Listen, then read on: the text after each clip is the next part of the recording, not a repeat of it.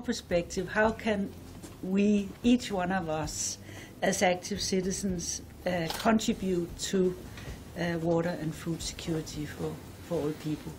We can first of all make sure that we move ourselves towards sustainable consumption patterns. We can engage internationally in supporting new innovative approaches to food security. We know that we have to cut emissions from food production by 50%.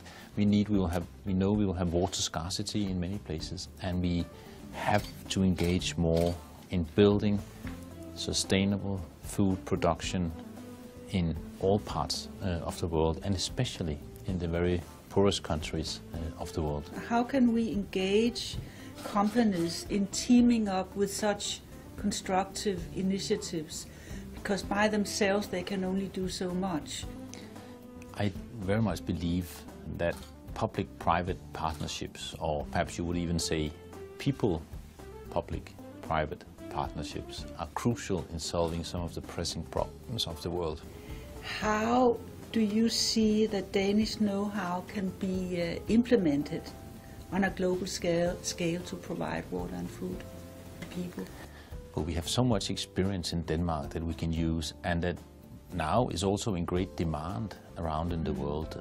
Denmark, we have not fulfilled our green transition yet, but we have come very far in a number of areas. We have some of the most innovative companies when it comes to providing efficient and clean water systems. And the good news is that some of the poorest countries of the world are also the fastest growing countries of the world. So there are a lot of good markets and opportunities also for Danish companies out there. Are they still looking at it, exploring, or are they jumping into the water? Or?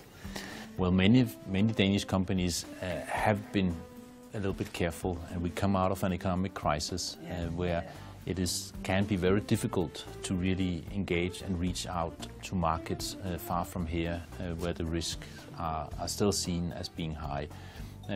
But it's coming. And it's coming because many Danish companies know this is where the opportunities are, the new markets, the new consumers. I wish you all the best of luck with the award. I think it's a good initiative in order to put focus on the both most innovative, state-of-the-art initiatives that can help to solve the climate crisis, the food crisis, the water crisis, and turn all those three crises into opportunities.